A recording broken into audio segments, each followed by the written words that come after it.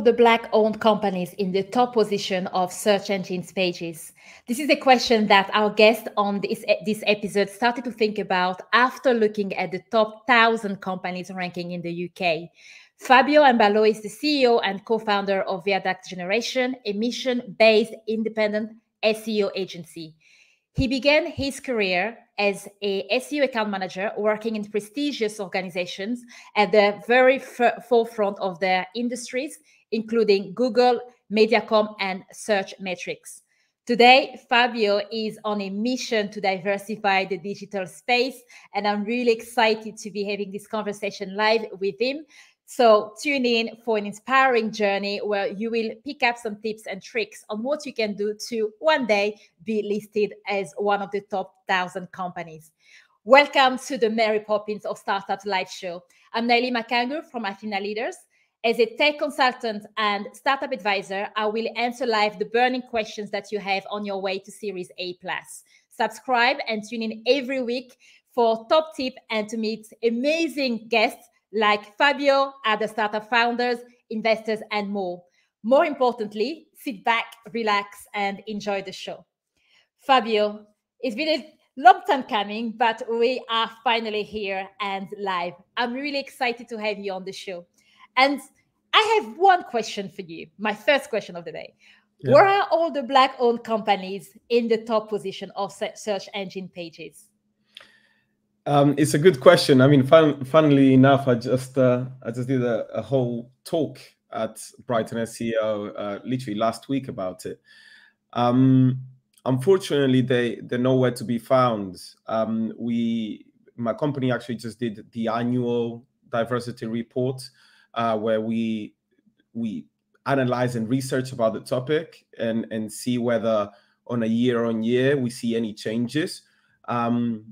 And people can go and find it on our link on our LinkedIn or on our Instagram, on our Twitter, and you can go and download the report and read it because it is really quite interesting.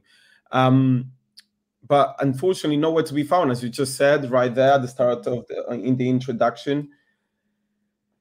We've got businesses in pretty much every industry that the UK has to offer, and unfortunately, in 2020, when I did the very first research, we only had 2 Black-owned businesses ranking or competing for rankings out of the 1,000 websites I analyzed and 10 of the most popular industries that I identified. So one of them being the Oprah magazine, which is something that I say all the time. Nice. But obviously, this is Oprah, right? Like we can. Yeah, of course. It's gonna be hard to beat Oprah. Exactly, but I mean, even Oprah was, although she was competing for the top 100 sort of positions, she was still in like position 30 or so, which is the 4th page of Google. And as we all know, no one really goes to the 4th page anyway, you know? No, that's it. So yes, it's a very serious issue, especially when you think about the whole world essentially going digital, right? Like, and it was something that, the pandemic really accelerated for us all. And thanks for doing this research. We are also going to put that on the show note for other people to find that, because I'm also very interested to read it myself. But I guess one of the questions I have for you is, why do you think that there's an issue? Why is it something that we really need to pay a little bit more attention to this? I mean, it's a variety of reasons. Okay, I mean, like, look, SEO has always almost been seen as a little bit of a luxurious marketing practice, and the reason why I say that is because it is very expensive. It's expensive. It takes time for you to get a significant return on investment, and it does take time for you to see any results. It's not like paid ads on social media or PPC where the moment you pay for something, you can almost start seeing a little bit of a return on your investment. SEO, it's a long process. So when I did my research before I launched the company, I spoke to a lot of Black-owned businesses and their owners and their marketing teams, and pretty much everyone had very common answers. It was very much like, look, I've tried to spend money on SEO and it hasn't quite worked out. But then I asked them how much money they were spending on SEO, and they were saying things like, you know, 200, 300 pounds a month, which for SEO is really not the prices you should be paying. And then they were entrusting companies abroad, like foreign companies, and normally companies that you find that are only making you pay 200 to 300 pounds, unfortunately those companies are normally seen as a little bit of a scam, you know, like companies that are there to sort of take advantage of your lack of education on the subject. They sell you a dream, and then 6 to 8 months later you're left with money lost, and your website is still not ranking. So and again, because it's like you said, it's a bit, SEO can be a bit of a black box, and there's no accountability, because by the time, you know, a year later you see that there hasn't been a result, there's nothing you can do to them as well. Yeah, it's I mean, the good thing is, in companies in the UK, normally, I'm not going to say the rest of Europe because I haven't quite analyzed it, but at least in the UK, which is a market that I know quite well when it comes to SEO, you normally get those monthly reports, right, where you can keep track of how is it that your agency is performing. Even if you are not seeing a straight sort of return on investment on your bank account, at least you can track and see whether significant work is being put in to ensure that you can then reach that point. You know, those monthly reports are very important. But yeah, to answer your initial question about the reason why, look, there's a clear lack of education on the topic within Black businesses. It can be argued that it's all, a lot of startups have a lack of education on the topic of SEO. But, you know, your question was very much about Black-owned businesses, so we'll focus on those. Clear lack of education on the topic, lack of funding. I mean, this is another stat I said on my presentation. Black-owned businesses, on average in the UK, only 46% of Black-owned businesses get approved for a bank loan. If you compare that to white-owned businesses, there's 75% of white-owned businesses that get approved for a loan. So the difference is significant. So if you focus on that 46%, it's essentially telling you that the majority of Black-owned businesses actually have no investment when they start their business. So they have to bootstrap. Now, if you digest that information, you then realize that, hey, if Fabio, a few seconds ago, was telling me that SEO is an expensive thing, and you have to spend, I would say, on average, about £1,500 a month or so, and you're bootstrapping your business without any funding, let's be honest, if you're bootstrapping, the majority of your budget is probably going to go to services and products that you offer as a company, maybe paying 1 or 2 different staff members that you may have had to hire to be able to have a business. And then all of a sudden you look around and you don't have any disposable income, certainly not £1,500 a month for a practice like SEO, something that you don't even see results for 6, 8, 9 months, you know, and then all of a sudden it just becomes, it doesn't become a priority. And even those Black-owned businesses that do understand the importance of SEO, they just simply can't afford it, because unfortunately we live in a structural world where Black-owned businesses, clearly the data says, it's not even my opinion anymore, is the data, and you can't argue against data. The data shows that, hey, there's a clear disparity between Black-owned businesses and white-owned businesses when it comes to raising funds to their businesses.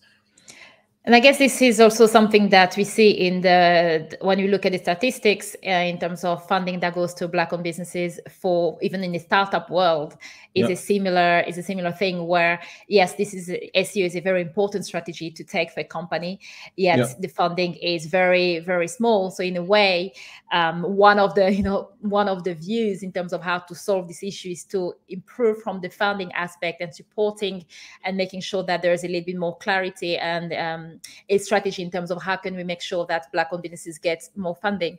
But what I'm really interested about, especially when I started researching you and Viaduct Generation, is that you and your team are taking a slightly different approach, a different take into trying to crack this problem, especially when it comes to the SEO aspect. Do you want to talk a little bit about that? Yeah, so I mean, the whole idea of Viaduct Generation was born out of social unrest, right? Like what happened in 2020 with the tragic murder of George Floyd was heavy. You know, it was heavy on the mind of millions of people all around the world.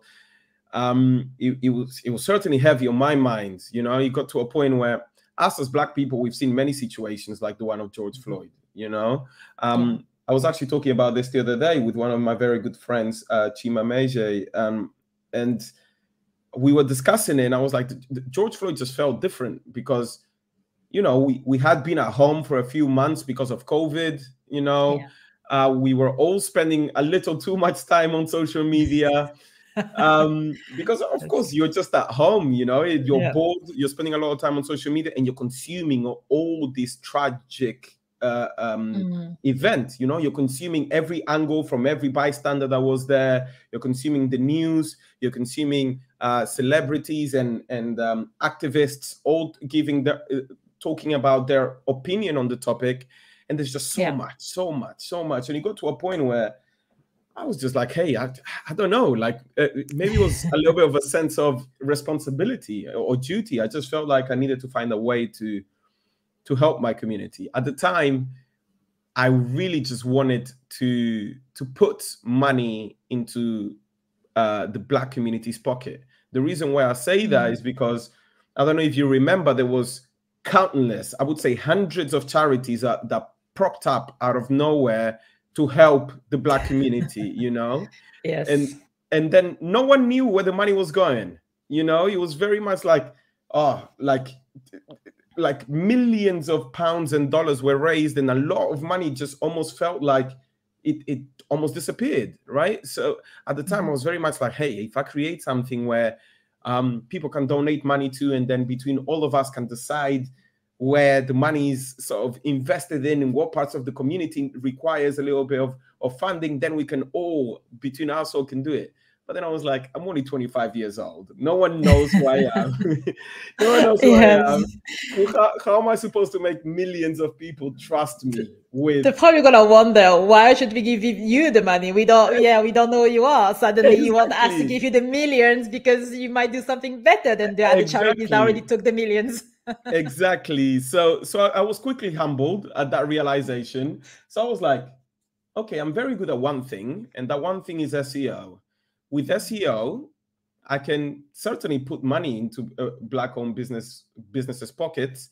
If I manage to grow Black-owned businesses through something like SEO, they will have to hire other Black people because, you know, members of their community.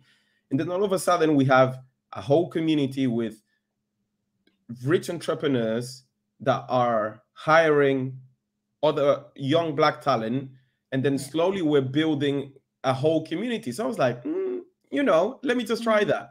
And yeah, that's the intention of Viaduct. We are trying to focus on underrepresented businesses as a whole, because as you may be able to see on the diversity report as well, there's a big problem with female founded businesses as well.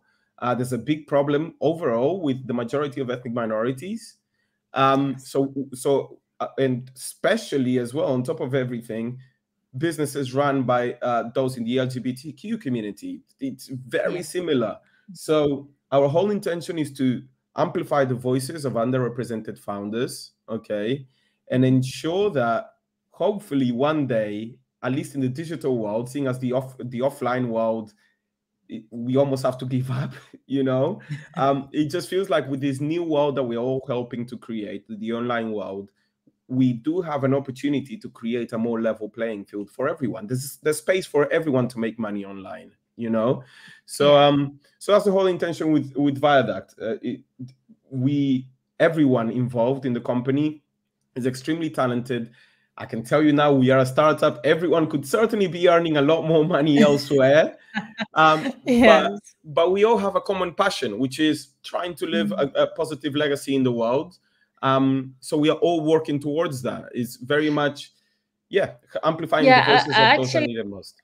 I actually had a question about that when you say, before you mentioned that you're a startup. It's Of course, your mission, because you're a mission-led company or agency, and that's something I'm really love, because when you look at the world of startups, and when you look at what attracts a lot of people and investors, is when you show them the millions very quickly, we're gonna turn into a unicorns. And sometimes there is a bit of a struggle in terms of, if you wanted to raise and grow very quickly, as a unicorn, yet you have a mission to really help the community. Sometimes those two doesn't always align, depending on the industry, of course, or the product you're building.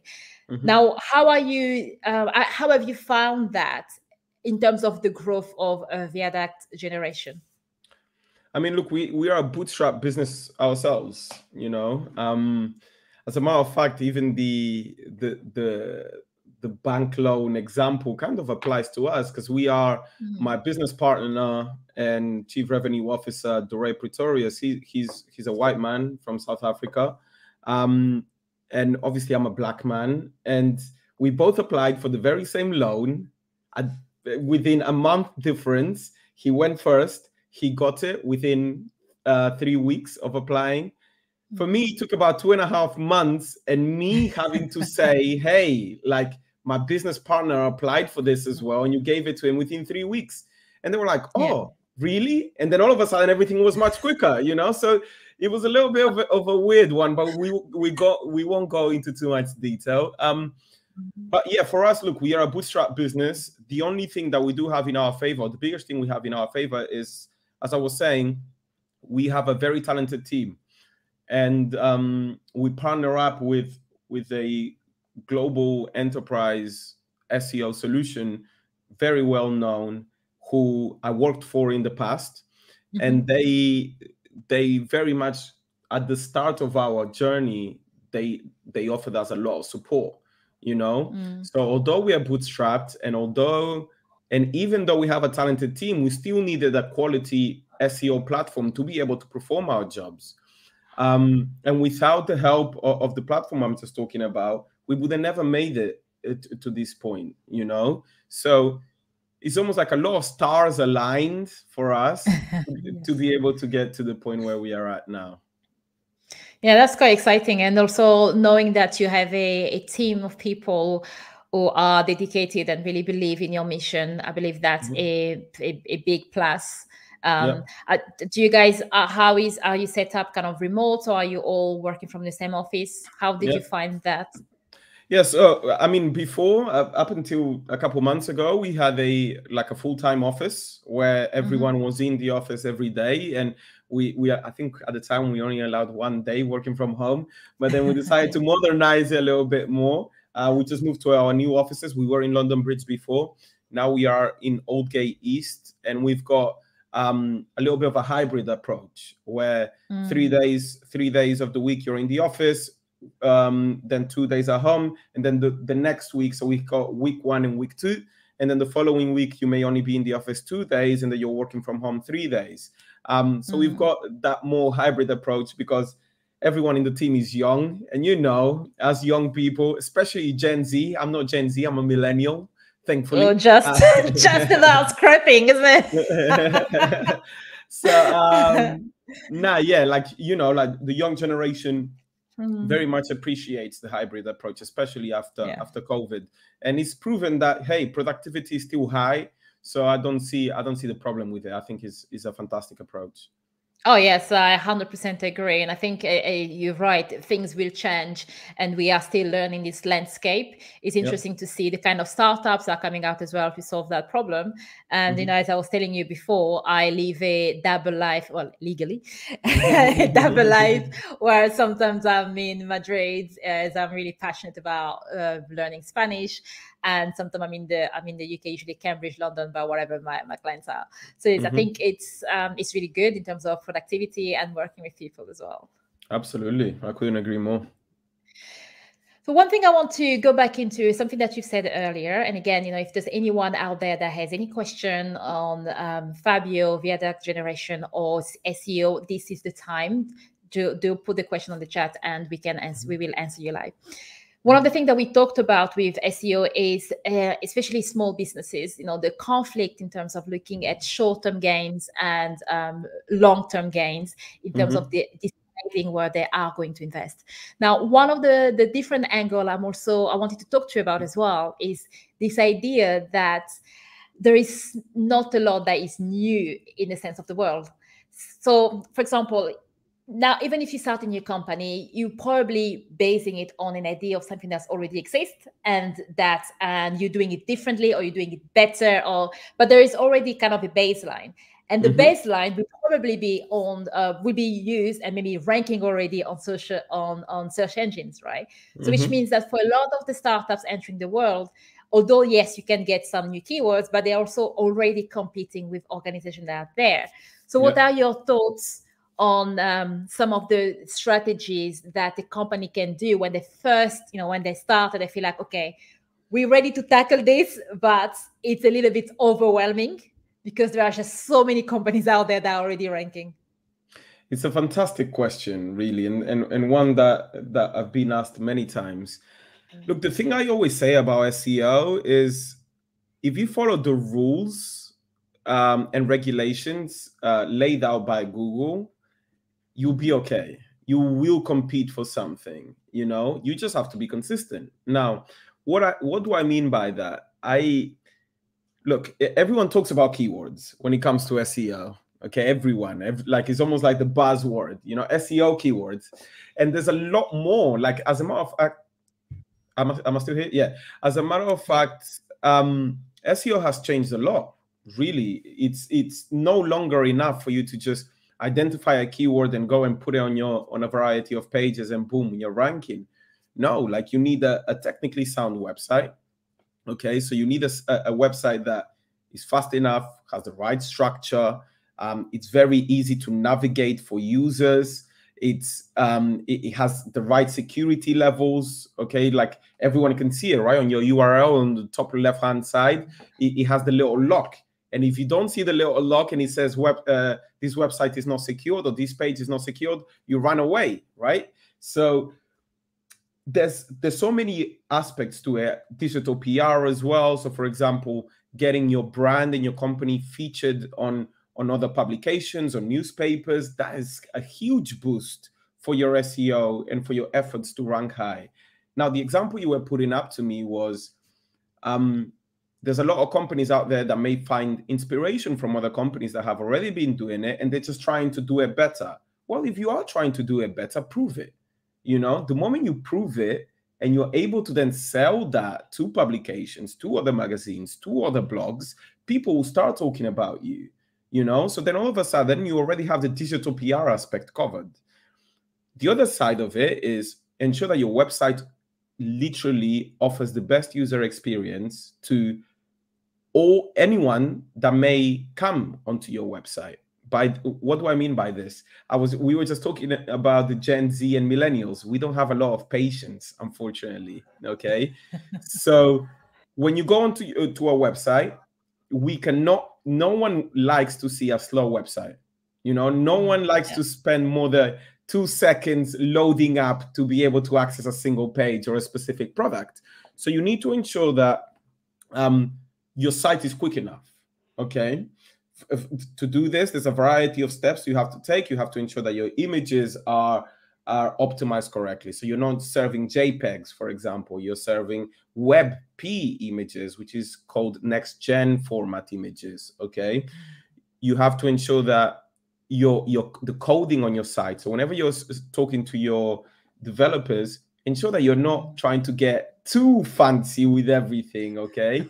Just try and keep it simple. Okay. People love simplicity nowadays. And it's actually I'm glad you mentioned that, because there are so many websites as well. They want to have this make it interactive, but what other people believe interactivity is that every time I see a picture, he has to turn and scroll or fly, stuff like that.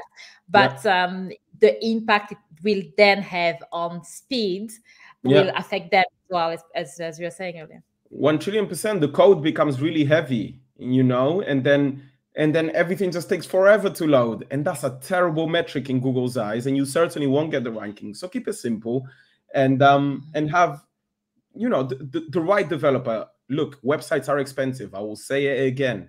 Websites are expensive, and they should be expensive. Especially if you're an e-commerce business. Hey, that is your shop window. That is your shop. You may have thousands of products in your house or in your warehouse, but guess what? The only way you can sell those products is through your website. So invest properly in your website. I promise you, it will work.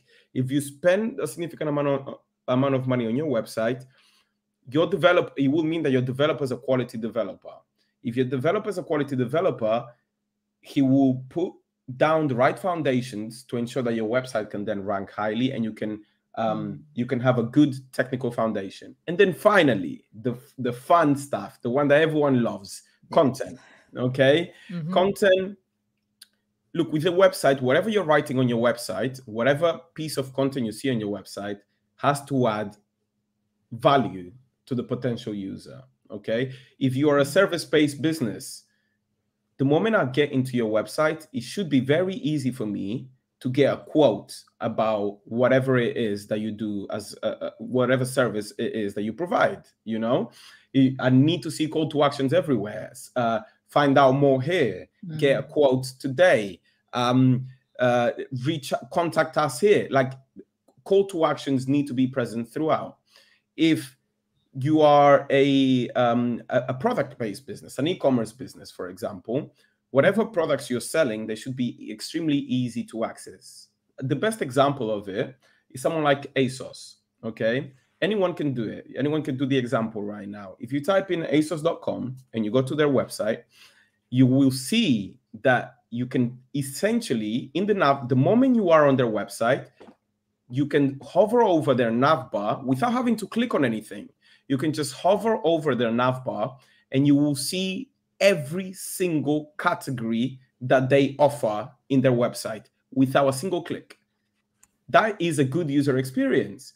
And the reason why I'm saying this is because a lot of websites, sometimes it takes you 5, 6, 7 clicks to find the product or service that website offers. That's terrible user experience. You're burying your own services and products very deep into your website. So when it comes to content, especially, you need to ensure that everything is connected. Okay, whether it's whether you're selling, I don't know, black trousers for weddings, and in the category page, in the nav bar, you would have trousers, right? And then the moment you click on trousers, then hopefully you can have filters. Everyone sees filters everywhere. Hopefully you have filters that instantly, in another click, it can take you to black trousers for a wedding. You need to make the user experience as easy as possible, but not just that. You need to ensure that your users can easily find whatever product or service your website offers. Now, it very much depends on what type of website you have, right? What type of product you sell, what type of service you sell. And in SEO, the favorite saying is, it depends, okay? So if you do need any sort of consultation, or you need us to help you with anything to do with your website because you don't quite understand what is it that you're supposed to be doing to rank higher and to ensure that people find the products that they're looking for on your website, just reach out. I'm available on my LinkedIn. Yes, and I thanks so much for that, Fabio. As you're talking, I was actually making a mental note myself, as SEO is part of my strategy for my business as well for next year. And I'm glad that I'm going to have to look into more than just keywords. And you gave us a really, really nice breakdown on the different areas and where we can start. In fact, we also have a comment that just came up. Great topic, very insightful, definitely capturing website users' pain points. And yes, this is something as well, I think is going to help a lot, especially for small companies, Black-owned businesses, startups. This is kind of where we have to start. And in fact, I think you have so much more to share. And I know that there is a podcast that you also run, and I will also encourage people to go and check it out to get even more insight from you and from your team. Do you want to talk a little bit about that? Yeah, so our podcast is actually a little bit different. It's called The Wise Build Bridges. And the very first season, I would say, it's a little bit more based on people getting to know us as a team and as individuals. and us talking to other entrepreneurs in the Black community, or even amazing people, and those especially in the digital spaces. So we've had people like Andy Jarvis on the podcast. We've had Azim from Azim Digital in the podcast. We've had Rejoice Ojiaku in the podcast. We've had Chima Meje. We've got an episode coming on Friday with Thierry, who's an amazing, not only entrepreneur, but also an amazing marketeer. And what we've done is, on the very first season, is almost talk about the journeys as a Black employee or as a Black founder, which can also be quite insightful. However, in the second season, you can certainly expect us talking about more SEO insights. And I think that will be very valuable. And we're called The Wise Build Bridges. You can find us on Spotify or on Apple Music, whatever it is that you use to listen to podcasts. And I'm sure you will find a lot of the information quite insightful. Oh, that's brilliant. We're also going to put down the show note for people to go and find your podcast. I'm sure people are listening to the name and are wondering, where does it come from? Because I really love the name, especially the word wise. And I'm actually wondering, Mary Poppins of Startups, wise. Does it have a difference there? But do you want to tell us a bit of a story behind the name of the podcast? Yeah, so obviously we're called Viaduct, right? So a viaduct is a bridge that back in the day, or even today, connects almost one side of town to the other side of town, and our whole intention at the start was to create, to sort of bridge the African diaspora. Okay, like it was almost like connecting the offline world to the online world. Okay, which is why we said the wise build bridges. Rather than destroy them, we create them and we build them.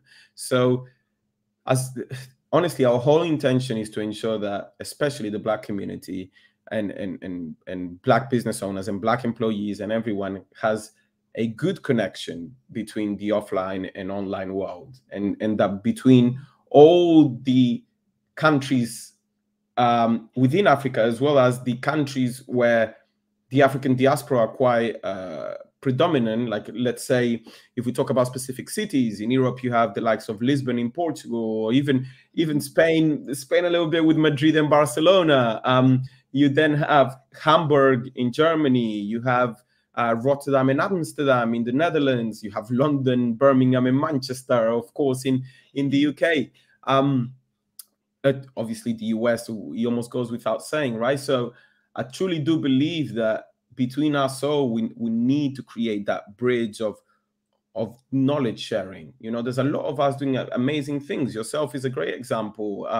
There's a lot of Black entrepreneurs in the UK doing great things that other sort of European cities may not have so much visibility in. They may not see how many successful Black entrepreneurs exist in places like London, or in places like Hamburg in Germany, as I was saying, or in different cities in the US, and I think it's important to everyone in the African diaspora, as well as the African countries, to see what is it that you can achieve, and for us to share our knowledge as those of us that have grown up here or have developed our careers here. I think it's important to share everything we know amongst our community so that we can uplift everyone. So that, we are creating that bridge. Yes, I love that. That's a really powerful mission. And I love to see how you woke up one day with the desire to do more, and it's really reflecting in every single corner of your own personality, your company, your team, and even in the podcast. Yeah. So before we go, I've got one more question for you. So if you had to, what is your hope for this Black History Month this year? Look, I was at an award show the other day, the Black Business Awards, and someone said something. One of the winners of the professional services category, his name is Vincent. He said, "I don't like calling it the Black History Month. I like calling it the Black Future Month." And for a second, I was just there thinking, when someone says something and it takes you like 5-10 seconds to fully understand what he was talking about. I think it is important because really, especially in schools and in a lot of companies and in the sort of corporate world, everyone almost likes to talk about the tragedies of the Black community in the past, as if that's all we've ever lived, you know? So for this Black History Month, I would like to focus on the future. You know, I would very much like to, like my whole intention this Black History Month is to identify Black-owned businesses that I can share knowledge with. That's all I want to do. Like it's something that we already kind of do, which is we run free webinars and free workshops where people can attend, and we share information about us and information about SEO and the power of it and how much it can impact a company's bottom line. So I think what I'm going to do this Black History Month, or Black Future Month, as some people like to say nowadays, is perhaps just identify Black businesses that I may like the look of, or I may feel inspired by whatever it is that they're doing, and just analyze them, see what is it that their websites are doing well, send them a quick report, and then a free SEO guide or whatever, just to sort of plant seeds in their mind, you know, and show to them how important a practice like SEO is. And then, hey, if they want to have a conversation, then great. And if not, fantastic. At least they've got a little bit of free sort of resources from me. So I think that's what I'm going to do this Black History Month.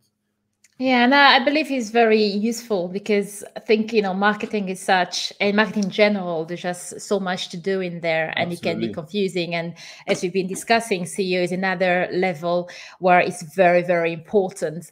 But knowing how to navigate, or even who to speak to start, right? Even where do you go to start the conversation? Absolutely. So I think that would be fantastic.